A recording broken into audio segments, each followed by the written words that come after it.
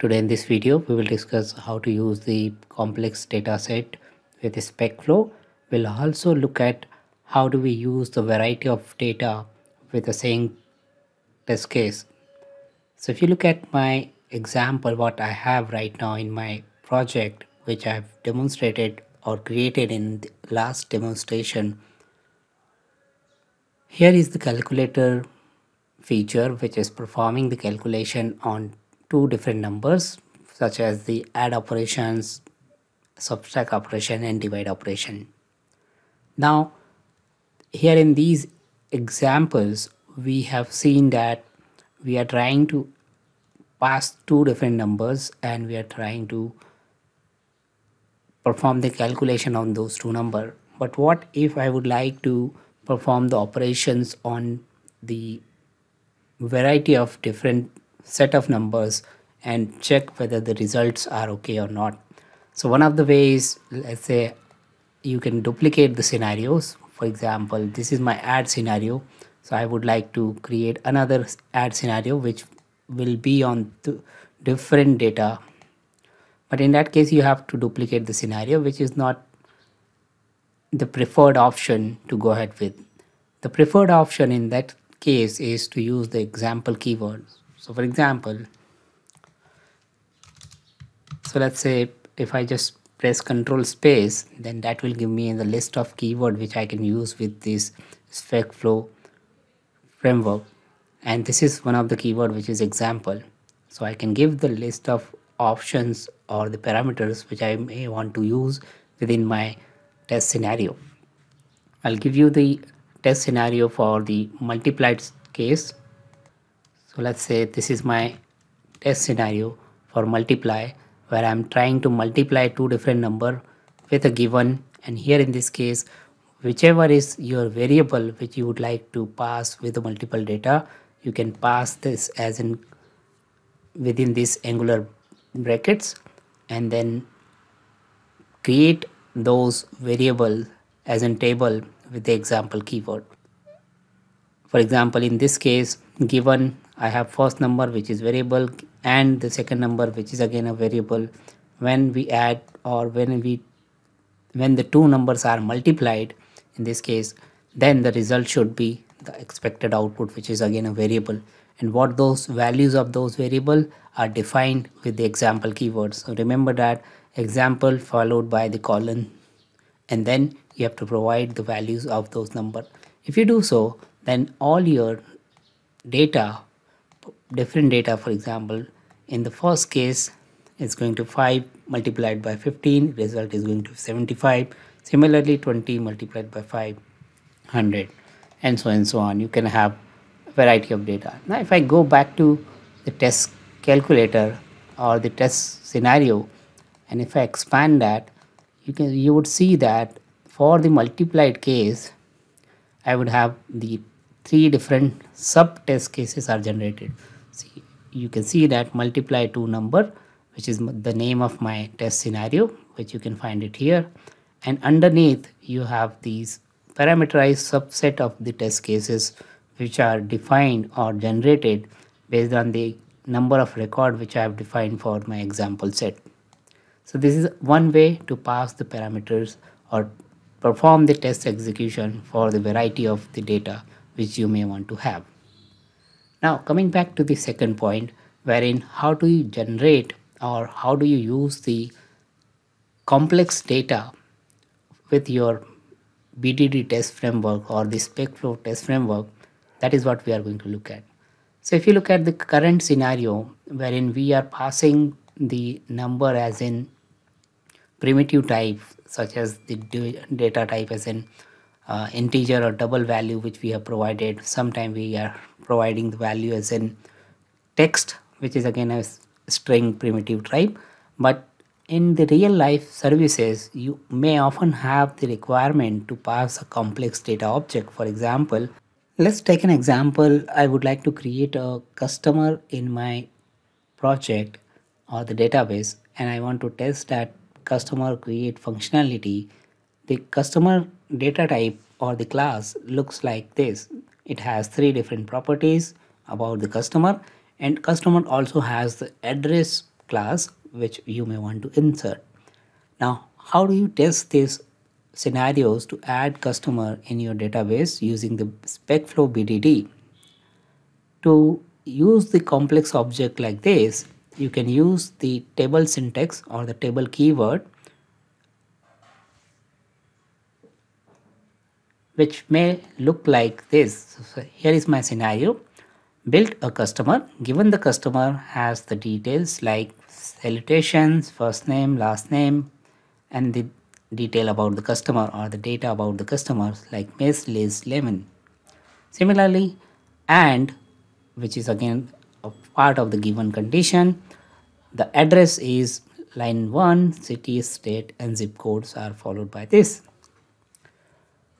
If I pass the complex object data with this this pipe character, then this becomes the entire table which I can define as an input to my behavior driven framework.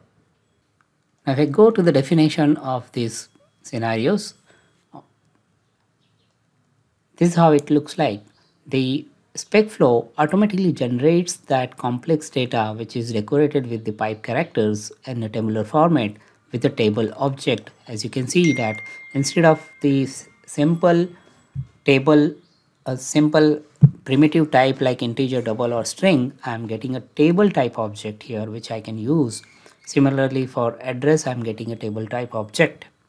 Now, how do you use this table type object? The first thing what you can do is you can use the table object with table dot, and then there are a number of methods available which you can use. For example, I can add new record to the table, or if I would like to get the value, then I can get the value with create instance. That's the method. And then you can provide the data type which you would like to use to create an instance. So in this case, I have a model which is already been referenced here in this particular project, and model is where I've created this customer object. So I can simply create an instance of this table which will convert the object into a customer type. Then I can get the data as an value which I've created. This is what I'm giving. So that will convert the table type into a customer type object, right? Now if I simply debug this, that will show you how the customer data will look like, which we have provided here in this particular customer object. So let me debug the test case. The breakpoint is here. Now if I just evaluate the object which we have in the value, we can see that the values we have received in form of the customer object, right? Similarly, you can write the same code for the address, and that will give you the list of address what you have. But what about if we have multiple customers which you may want to insert or update in your scenario? How it will work with the same method? Will it work in this case? Let's look at that. The breakpoint is almost there.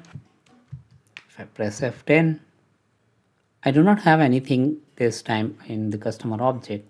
The reason for that is the table contains the collection of record, whereas we are trying to create an instance out of the table with a single customer object, and that's the reason it's not able to create that. You can see that it has got 2 rows, whereas we are trying to create it is in the single object, and that is where the difficulties is. So what do you do in this case?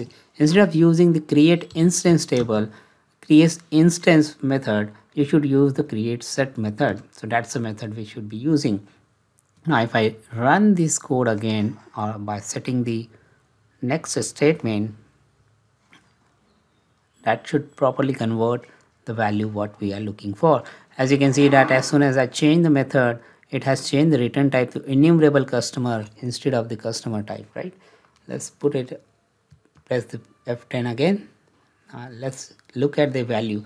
Now if you look at the value, this time it shows the 2 record count as in 2, and if we just open that, we have got the table with 2 rows, and table has got 2 customer detail. customer dot salutation, customer dot first name, customer dot last name. Well, this is how you can use the table with the set data.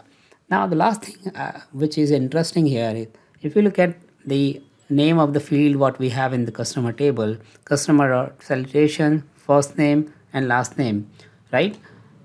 Now if I check this customer table record, what we have, this is the first name, last name is and salutation, whereas the table which I have defined here does not have any.